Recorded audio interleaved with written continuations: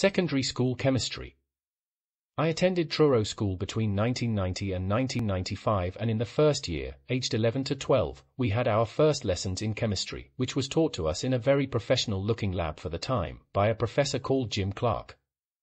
The man was, shall we say, extremely hard. For a start, one of his main principles was that he would not teach anyone if they were younger than 14. Chemistry is dangerous.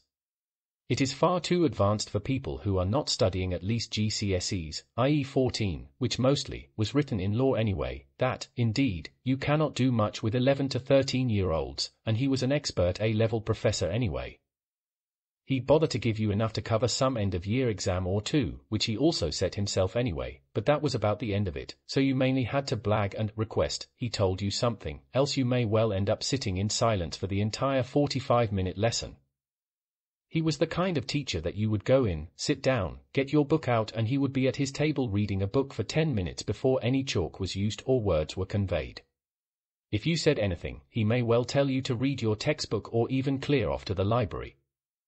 I think once he was planning to submit an end-of-year exam where you could pick paper A or B, whereas paper A had one question only, but several possible answers, and you had to give your opinion as to why the one answer you could write to formulate an answer was the best, so you can list the other answers you reasoned were not the one you chose, or just reason your one best answer, but not make it clear if you found any others, in fear or prestige that the others you may list were actually better in his opinion, or not, and that you were stupid enough to not know anything other than the only one you reasoned was possible.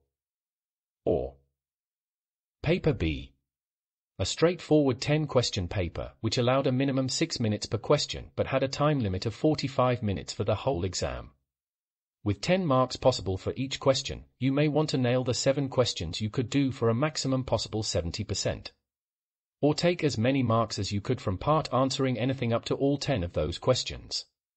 And, well, okay, I'll make sure the pass mark is set to something low, like 40%.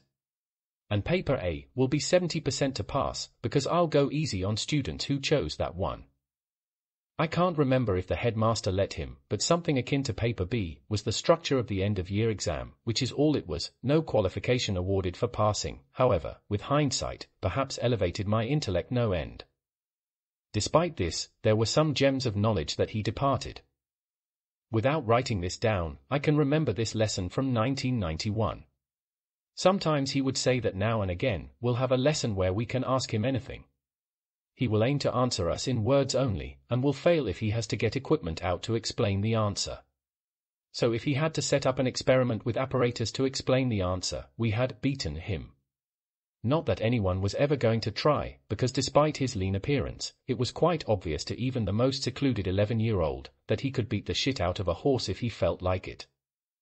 One experiment he told us about I use to this day to help me with my own science papers I write as a hobby, and it involved clamping gold and silver together in the back of a lab for a number of years or even decades, before they removed it from the safe to find that entire atoms of element has moved from one side to the other so that specks of silver could be seen amongst the gold and gold amongst the silver. Because they'd been clamped together industrially hard. Plus, some building work nearby or pneumatic drilling in the street adjacent to this lab at the back of the 20th century would have helped free up space in the parameters of time and space.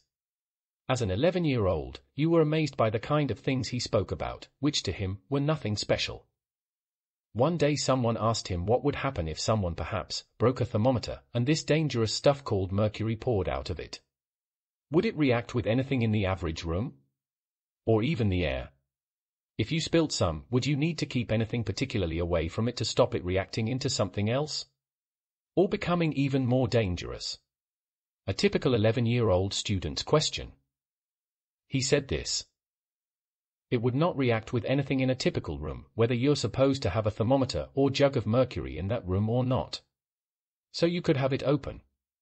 However, it would mainly be sealed because of the viscous nature of it. Indeed, when it is in a big enough amount to become a ball, it will slide everywhere and anywhere it can, but will refuse to travel upwards against gravity, i.e. it doesn't like bouncing.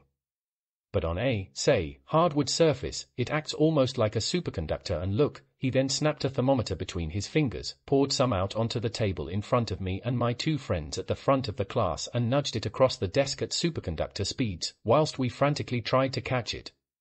safely between 2 plastic rulers and about 8 fingers. He berated us for the poor choice of materials used, that fingers and plastic were the literal worst things and that paper, or a textbook would have been easier and better, and then ended his answer with this. You see how quickly it can disappear. I don't mind if this mercury gets lost in here, this is a state-of-the-art lab. If you lose an amount like this in an average room, it will run underneath a cupboard, or furniture and may be safe for a while, but this stuff will stay there. In years to come, you may think it's safe enough to bring something else into that room which also passes your question of the average room, and so nothing ordinary will become dangerous if I spill it type scenario. However, you will have not sealed off the room before you found it. It may then be dangerous if you assume it has made its way elsewhere. As you may be able to read about in textbooks that describe the effects of mercury poisoning on the brain. He quickly scooped up the mercury in his hand, like scraping it off the table into his other hand, and then dumped it all into the sink and washed his hands. 2 weeks later the deputy head, who was a bit of an idiot, walked in and said, "Excuse me, Jim, I've had a report that you split a thermometer open in front of these children recently and poured mercury out on a desk." He said, "No." Fairly sternly, with a very direct Lawrence Force-esque sideways shrug with his jawline. The deputy head turned around and left through the same door that hadn't even closed yet.